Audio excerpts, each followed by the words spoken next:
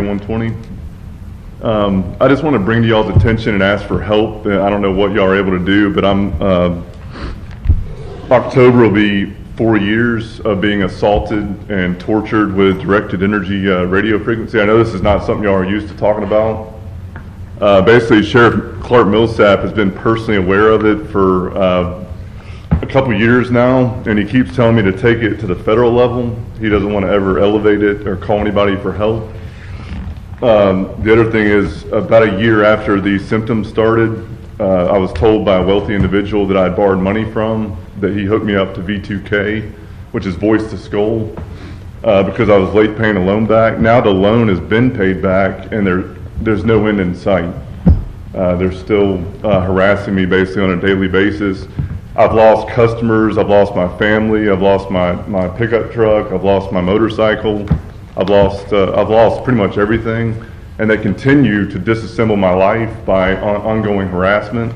Basically what I'm saying is like recently I went and made another report at Bartow County Sheriff's Department. The deputy himself actually told me that it's not domestic terrorism because I'm the only one being targeted. And this is over 3.5 years of sleep deprivation. Like, I only get to sleep if they allow me to sleep. This is over 3.5 years of crazy town, having to listen to garbage all day because I'm being targeted with the technology. So I'm just, basically wanted to make y'all aware of it and see if there's anything y'all can do to help, because there really is no end in sight. And it's difficult to listen to. Also, I've told the Sheriff's Department over and over that I don't want anybody else to land in this situation, because it's basically a suicide weapon. It's basically the ability to automate human speech to talk you to your death. And so I'm just basically trying to bring awareness to y'all, and basically just ask if there's anything y'all can do. I don't know if you can talk to the sheriff, ask him why he refuses to elevate it to anybody. I mean, I'm going to hold you up right there. Again, you're welcome to speak. One of the things I'd like to limit this to is, if you're going to address us and ask us for help, we'd like to not do that at the expense of somebody else's name, sure, or to make claims like that. So sure. I hope you understand and can appreciate that. But Mr. Lovell, did you have a question? Sir, I understand your situation, but if my memory is correct, the property you named is located in Bartow County, is not within the city of Cartersville city limits. Is that yes, correct? Sir. I was at Jones Mill Road for 5 years, yes, over 2 years of the torture. I've been in dialogue with Cartersville Police a few times. They 1013 me once in October. Right. But so the remedies that you have, unfortunately, this is the mayor and city council of the city of Cartersville. Our jurisdictions really end at the city limits. Okay. We can't go beyond that. Okay.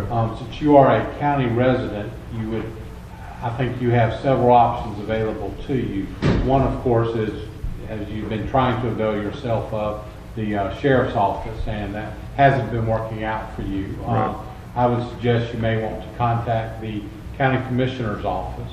I've spoken with Steve Taylor. You also can contact your state representatives if you have or have not, because there are certain things that they can do.